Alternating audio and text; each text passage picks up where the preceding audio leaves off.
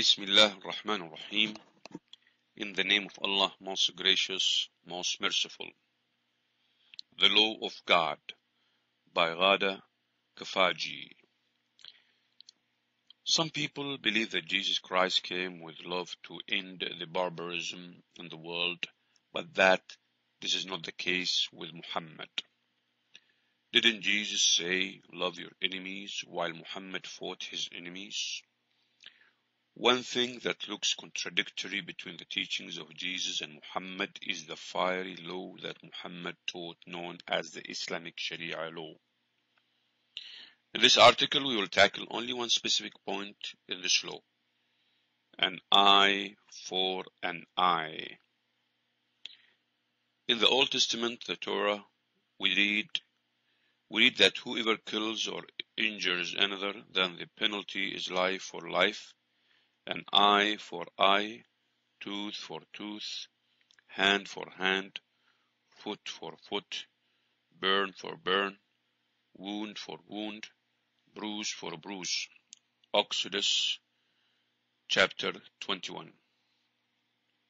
Some say that Jesus Christ came to end these barbaric practices and bring love to the world, unlike Muhammad, whose book, the Qur'an, reinforces these practices once again, and so would be pulling the world backwards rather than forwards. But is this the truth? Isn't the eye for an eye also the words of God in the Old Testament? Can we say that God's law is barbaric? Was God harsh and then he became merciful? Does God change? According to the Bible, God does not change. I, the Lord, do not change. Malachi chapter 3 verse 6. Now let's examine some of what Jesus said in his Sermon on the Mount. Do not think that I came to destroy the law or the prophets. Do not think that I came to destroy the law or the prophets. I did not come to destroy, but to fulfill. For assuredly I say to you, till heaven and earth pass away, one jot or one tittle will by no means pass from the law till all is fulfilled. Whoever therefore breaks one of the least of these commandments,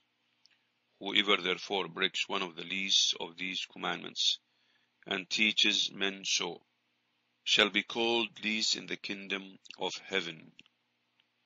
But whoever does and teaches them, he shall be called great in the kingdom of heaven. You have heard that it was said to those of old, you shall not murder, and whoever murders will be in danger of the judgment. But I say to you that whoever is angry with his brother without a cause shall be in danger of the judgment. You have heard that it was said to those of old, you should not commit adultery. But I say to you that whoever looks at a woman to lust for her has already committed adultery with her in his heart. If your right eye causes you to sin, pluck it out and cast it from you. For it is more profitable for you that one of your members perish than for your whole body to be cast into hell. And if your right hand causes you to sin, cut it off and cast it from you.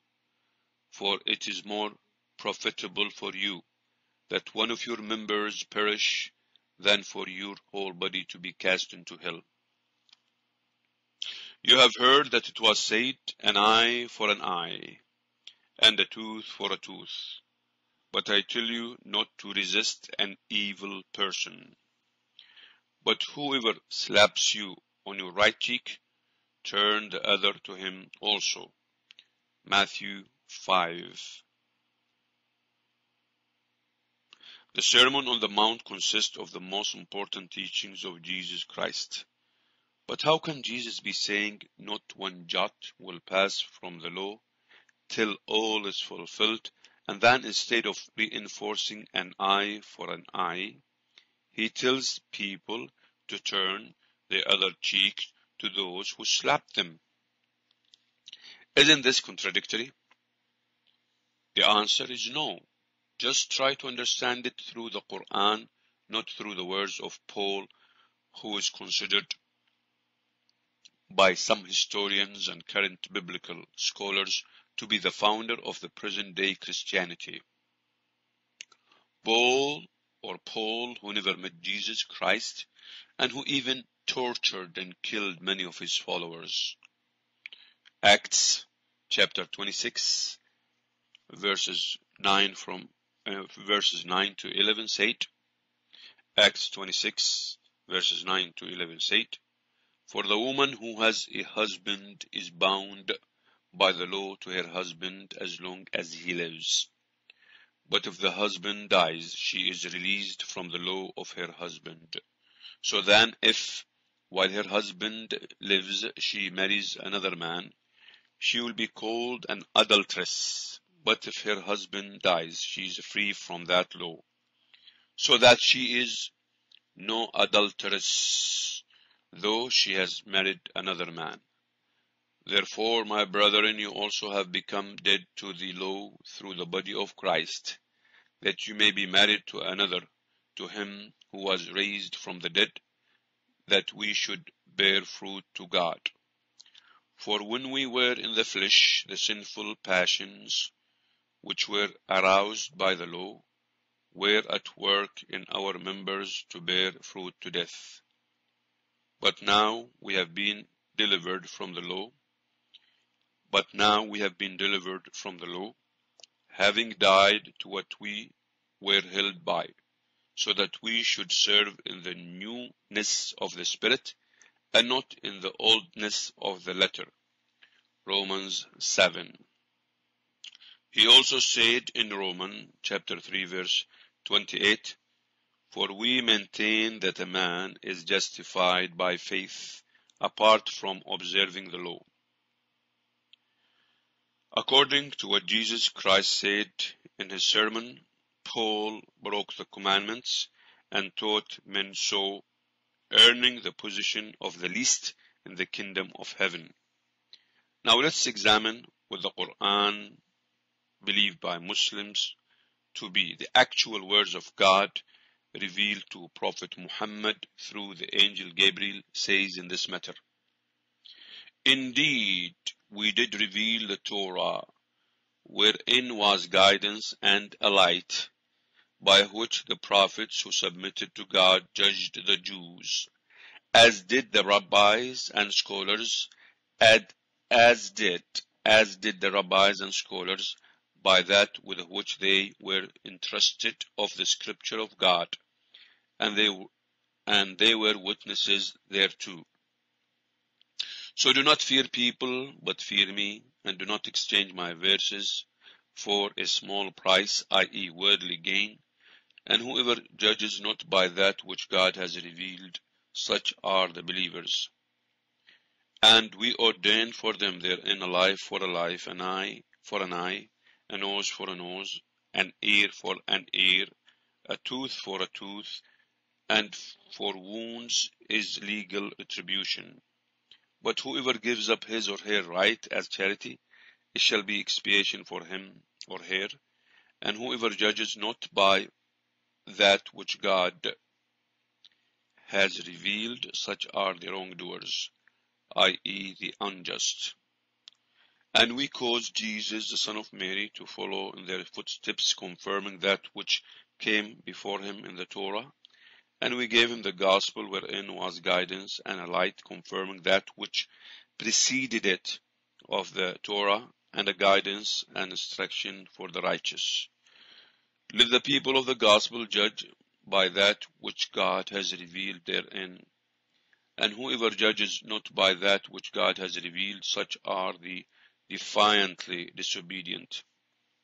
Unto you, Muhammad, have we revealed the book, i.e. the Qur'an, with the truth, confirming that which preceded it, of the scripture and as a criterion over it. So judge between them by that which God has revealed, and do not follow their inclinations away from what has come to you of the truth. To each of you we prescribed a law and a method.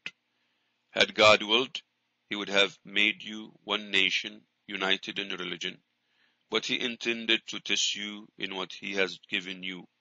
So race to all that is good.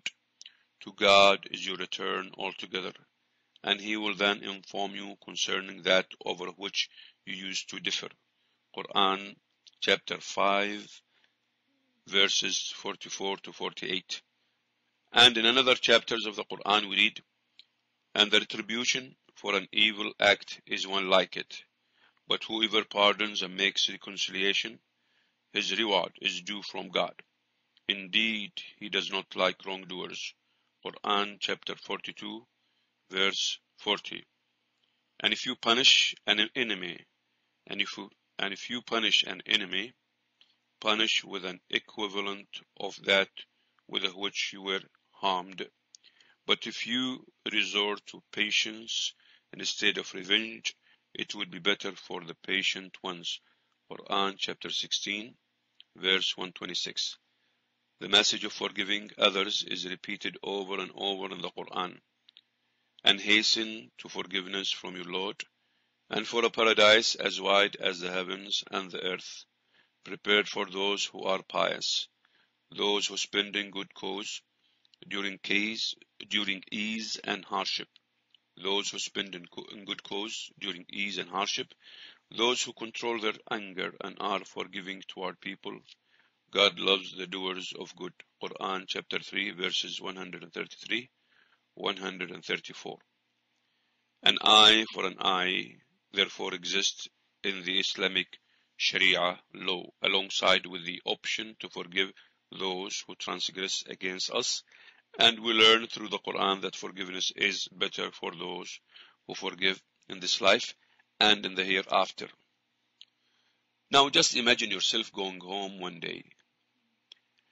And opening the door of your house to find your loved ones murdered and mutilated. The police catch the murderer, and the death penalty is not applied because it is barbaric. The murderer spends years in prison eating food that you yourself pay for through taxes, and you might even end up as a drug addict or an alcoholic. Is this fair? Will this deter others from committing crimes? In some Islamic countries where the law is enforced, the scenario would be different. They will bring the murderer to be executed in front of you, and if you wish, you could stop the execution by forgiving the murderer. You are given the chance to forgive willingly. Which scenario is better for you? The aim of God's law is not to kill, but to prevent murder. Quran chapter 2, 179. These harsh punishments are to deter murderers, criminals, and rapists. These harsh punishments are to deter murderers, criminals, and rapists, and make them think twice before they commit such crimes. Just compare the crime rates in the countries where the law is enforced with those elsewhere. Now go back to the Sermon on the Mount in your Bible, Matthew 5, and read the words of Jesus Christ in context. What was the message He was trying to convey to the Israelites? Some footnotes. 1. And He said, the Lord came from Sinai, and rose up from Seir unto them.